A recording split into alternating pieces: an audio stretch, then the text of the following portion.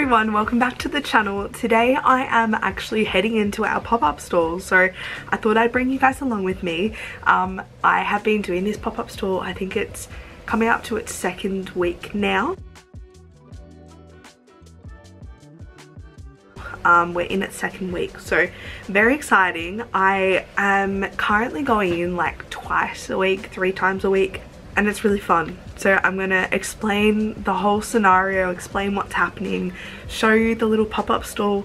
Probably won't be able to film too much in there considering it is in a bank, so I don't want to be too loud or anything, but I'll probably just do like a little video and do a voiceover for you. But before I head off, I want to just explain what's happening, go through all what a pop-up store is, how you go about it, and yeah, hope this video helps anybody who's interested in doing a pop-up stall or a little market stall in a shopping centre. So make sure you like, subscribe, and yeah, we'll get into the video. So if you know me or have been following me for a while, I love doing markets. I do markets all the time. I try to do at least once a month. When it gets to like the end of the year, so like November, December, I tend to do at least 2-3 a month just because they're more popular. There's more markets, there's twilight markets and all that. But during the winter months, it is a bit hard to secure market stalls that are going to be okay, going to be ideal weather, and whether they're inside, outside, etc. Most of the markets I tend to do are outside, which is why during winter months it is a bit challenging because you can't predict the weather, you can't predict what's going to happen, you don't know if you're going to be sick, because obviously during winter you tend to get sick a bit more, the immunity's down. So I try and change it up and try and find things that I can do inside, such as pop-up stalls, which is why I kind of came about this pop-up stall in the Bendigo Bank near me. I'm a Bendigo Bank customer. If you're not from Australia, Bendigo Bank is just a bank in Australia. I have always banked with Bendigo Bank. It's just my local bank, and I went into my bank one day and saw that there was a pop-up option for businesses and everything, and I was, you know, querying it, and I was chatting to the teller, so the person that was helping me out with what I needed, and I was asking her, I was like, oh, so what's the deal on this pop-up stall? What do you have to do? Like, do you have to pay? What do you do? And she said, email this person and we'll send you information. Fast forward, I emailed the person, and yeah, I now have a pop-up store there. So basically in Bendigo Bank they have a couple of different branches. So they have all different types of branches throughout Australia, and a few of them, lucky for me, one of them is my closest branch, actually have a small space called a pop-up store supporting local, and it's a community space because it's a community branch and just there to support local businesses and local fundraisers and everything like that. So there has been lots of things for like breast cancer fundraisers, those sort of things, school fundraisers, as well as small businesses. So I've rented out the space for a month. The only thing that's costing me is the insurance, which I am so grateful for. And basically all I've had to do is set up my store. So I've rented it out for a month. I set it up on the Saturday and I was there and everything, and then I left it, and I go in probably like 2 or 3 times a week. So I tend to go in on Saturday mornings because it tends to be quite busy with a lot of foot traffic in the shopping centre, considering it's only a little shopping centre. I also go in on Tuesdays and Thursdays, and I just change up the times depending on what day, if it's school holidays, etc. The pop-up stall is always there, which is the amazing part. It's always there. I don't have to man it all the time. I can just go in as much or as little as I want to, which is amazing. They are able to take cash for me. So being a bank, they are able to take cash, hold it for me, and then whenever I go in, I just get it and, you know, find out what I've sold and then replenish the stock, which is what I've been doing. So today what I'm doing is I'm going in, it's now 2 o'clock, so I'm going in at 2:30 till 4:30 because it's a Thursday. So I've decided that I'll go in at that time. I tend to get a lot of interest from kids and girls and everything that are school sort of age, so I thought I'd try and go in after school and see what it's like today. But I've got my bag, so I'm going to show you what I've got in my bag. Every time I go to the pop-up store, I always take cash, like a float with me, just like a market. So I've got my float money. I also have my Square, which I've been charging. Square's just like an FBOS machine if you guys haven't heard of it before. They're amazing. If you are a business and are after a Square, I have a link in the description, which is just like an easy way to get it. And I think you get like the first $1,000 spent on it like tax-free or something, because you do have to pay a percentage each time you use the Square, but it's only like a small percentage, so it is worth it. I also have in here all of my dog bandanas. So at the market store I have my display of the dog bandanas, but I've only got the display ones there because it was just the easiest way I decided to do it. And so every time I am personally there, I take the dog bandanas. If someone wants to buy them, I can show you the sizes, etc. And it's just the easiest way I've found possible. And I also have some extra scrunchies that I have sold that I need to replenish stock of. So this one, there was a lot of blues and greens this time, but this is like a poppy one. Then we got the dusty dots. We've got a couple of white paw ones. They're not focusing properly, but yeah, all sorts of ones there. And I'm really excited. I'm gonna head in soon and yeah, just sit there. I might do some editing of YouTube. Last week when I was in there, I did some uni study, so it's really fun. I can just take time out to myself, be at the store, and it's just like a market, but it's inside, it's warm, get to chat to the people at the bank, and it's really fun. So yeah, now before I do head in, I just wanted to touch on how you go about this, how you go about pop-up stores. If you're interested, what you should do, what I would recommend to do. So in winter months, obviously markets, as I said, are a bit more challenging to do because you just don't know what the weather's like, and there tends to be not as many markets in winter, or in Australia at least. During winter, I suggest even just email. The way to go about pop-up stores: email your local bank, email your local shopping centre, email your local schools, etc. Popular foot traffic places, so more your shopping centre and supermarkets, definitely just email or give them a call. See what they offer, see what they recommend to do. Some shopping centres you can rent out spaces, like little spaces or big spaces. Think of when you pass, you know, random cars in the shopping centre. They're all pop-up stores that people have rented out, businesses have rented. So anyone can do that as long as you have an ABN, as long as you've got insurance, and you sign the policy and everything and agree to paying the amount and, you know, being there certain times. The pop-up store at the bank I'm really blessed with because I don't have to be there every day to man it myself. They can man it for me, as it's like in a little section of the bank. But once in shopping centres and everything, you do have to man, I think, yourself all the time. So something to think about. Also the timing of it. I was really strategic in my timing this time. I haven't done a pop-up store yet, so I was really strategic and decided to do it in like the end of financial year, which is what it is at the moment. So I decided to do, I think it was the 9th or 10th of June to the 8th of July. So it means that it's kind of going over the end of the financial year into the new financial year. School holidays as well, uni holidays, all sorts of things, keeping it open on Saturdays when the bank's open. All places where the foot traffic will be a bit higher. Also, being a bank, end of financial year is pretty popular. So that's just kind of my thinking behind it, and so far it's paid off. So far I've made a fair bit, gained new customers, and it's been really great. I've met new people and I have loved it. I definitely recommend, if you're interested in doing a pop-up store, contact your local supermarket, shopping centre, etc. Look into that, but also branch out. So look into different ways that you can do it. If you want to pay for a smaller one, pay for a smaller one, but extend your, you know, supply and do, these are display only, but you can purchase online. Make sure you do things like that so that you can show as much as possible of your business that you have, and then you can always gain customers from online as well. What I'm offering at the moment is I'm doing market prices, so deals and everything as well, but I'm also offering that if they want to order things online, they can order it and get it picked up at the stall. It works the same way. So think of ways that you can attract your customers as well. That's always a good thing. What I'm going to do now is I'm going to, it's about 2:15, I'm going to leave it, and I will put a little video in of the pop-up store and explain it and everything. Basically my area, it's about 3x3. It's a bit bigger than a market stall size.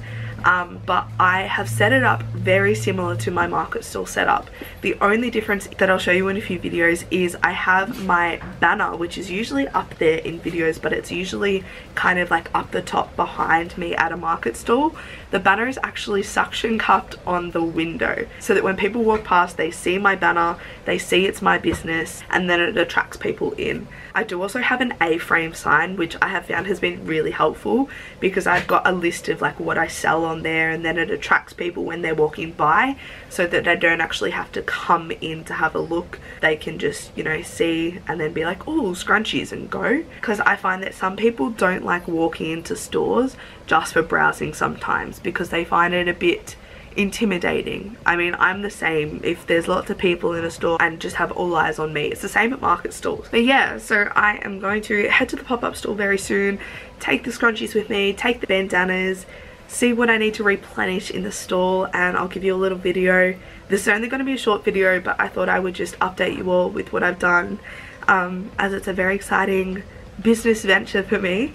So I wanted to share it with my YouTube family, and yeah, just say if you're interested in doing a pop-up store, do it. It's been so beneficial. I have loved it, and I'm only halfway through. So yeah, I'll see you at the pop-up store. So this was what I was talking about the suction cups. It's just on the window, and then it's in a little shop in the shopping centre. Got my A-frame, and then this is my little setup that I have. So I'll do a little montage and show you.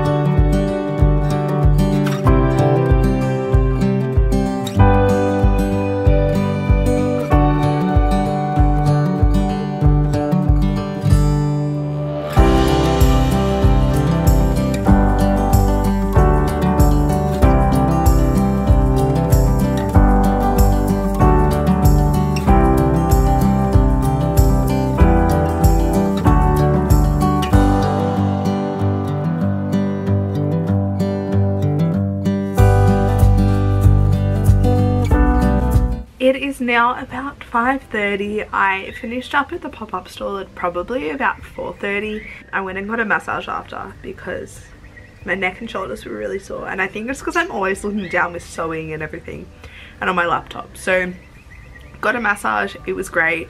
I wish it went for longer, but I am now just counting my money and everything.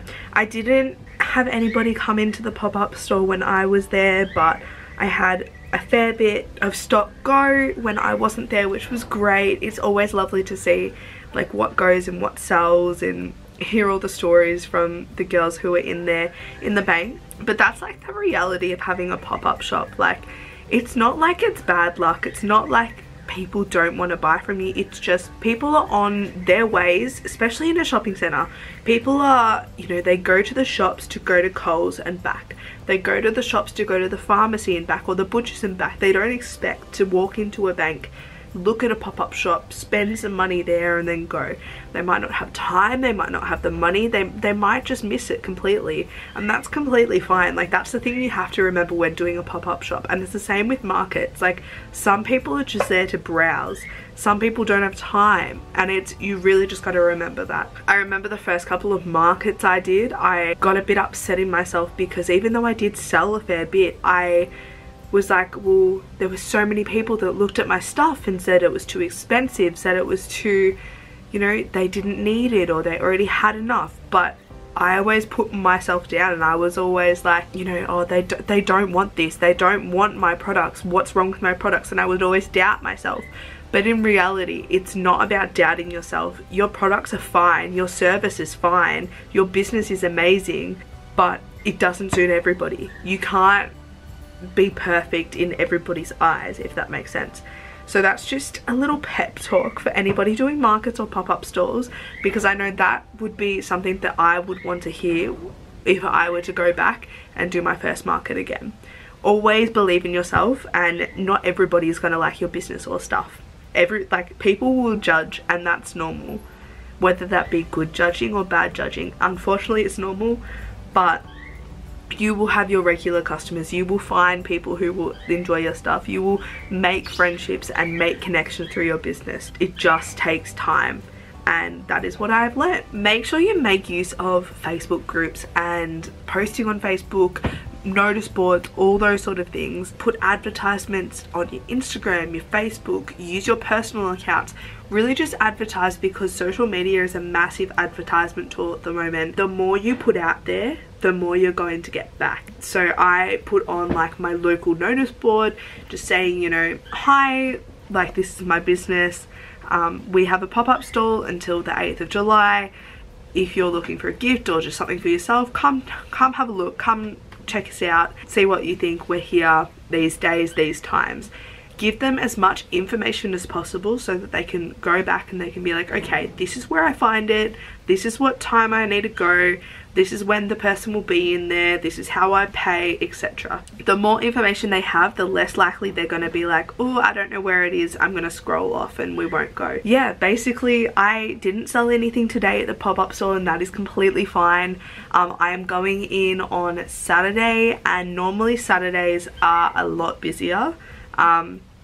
So it's going to be interesting to see how much I sell, if I sell anything, if I meet anybody. I am going to go back into the pop-up store on Saturday. Thank you so much for joining. I hope I've helped you out in the slightest way, or maybe a big way, but I hope I've given you a few tips and given you a little insight on, you know, what a pop-up store is, how to go about it, and those sort of things. So thank you so much for joining. If you like these videos, please make sure to like, comment and subscribe, and I will be sure to produce more for you. In the meantime, stay gorgeous.